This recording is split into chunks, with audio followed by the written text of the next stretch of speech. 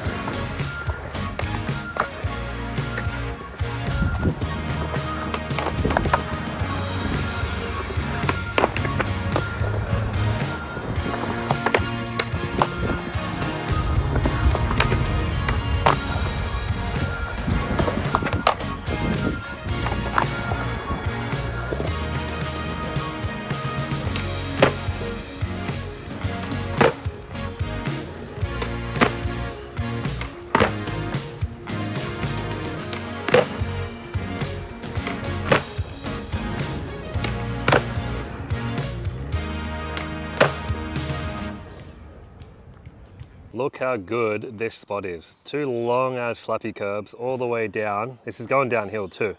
And then there's more this way as well.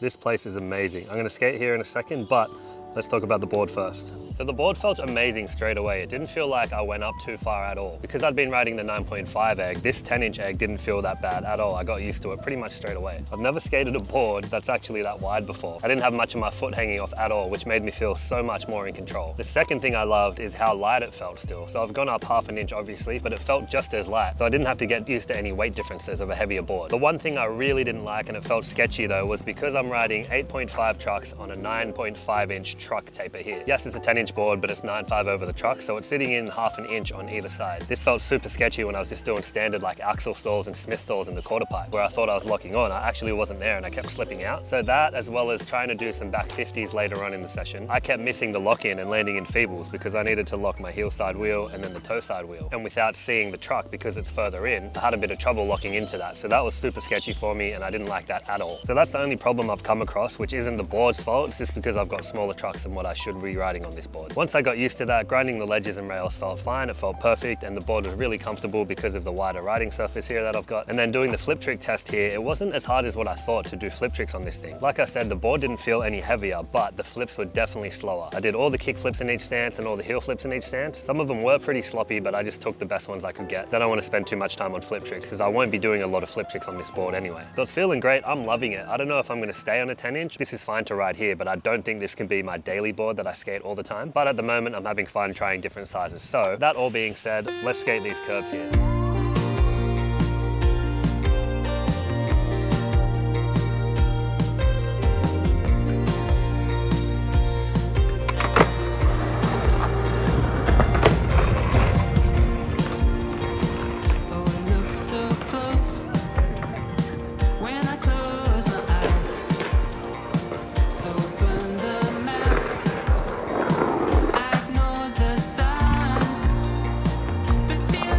Away.